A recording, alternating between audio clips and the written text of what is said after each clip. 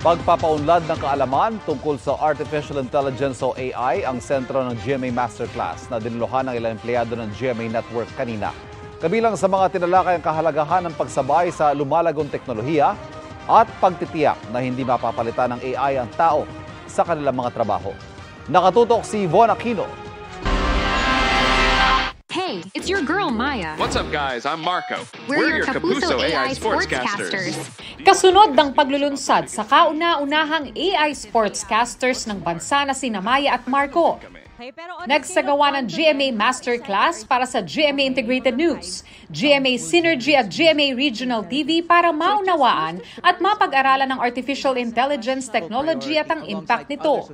Pagtitiyak ni GMA Network Senior Vice President and the Head of Integrated News, Regional TV and Synergy, Oliver Victor B. Amoroso, walang empleyadong mawawala ng trabaho dahil sa AI at mananatiling best asset ng kumpanya ang mga empleyado nito.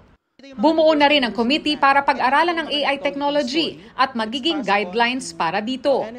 We've also formed a subcommittee in GMA Integrated News to take an active role in looking into AI in news operations to ensure that should it be used, the technology will not compromise our non-negotiables as a news organization.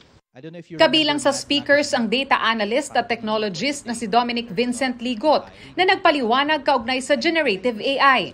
You have to think about how technologies evolved in the past and how we should transcend those technologies. Ganyan din yung AI. Nagsilbing speaker si Shafizan Johari, isang multi-platform news innovation lead editor ng media organization sa Malaysia.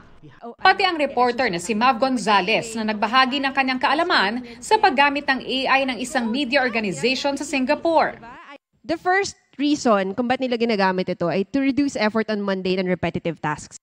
If you make the work lighter for them, then they will be able to produce better stories.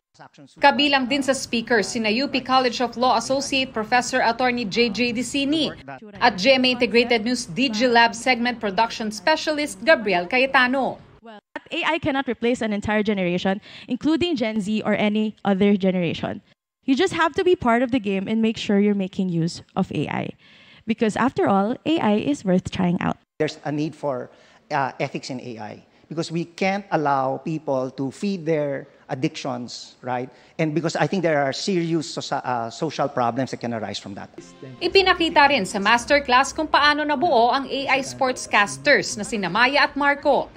Lest we forget, GMA has never been afraid to take risk, to take bold pioneering steps.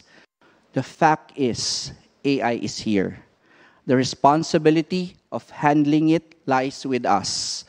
I am glad we have chosen to face it with courage.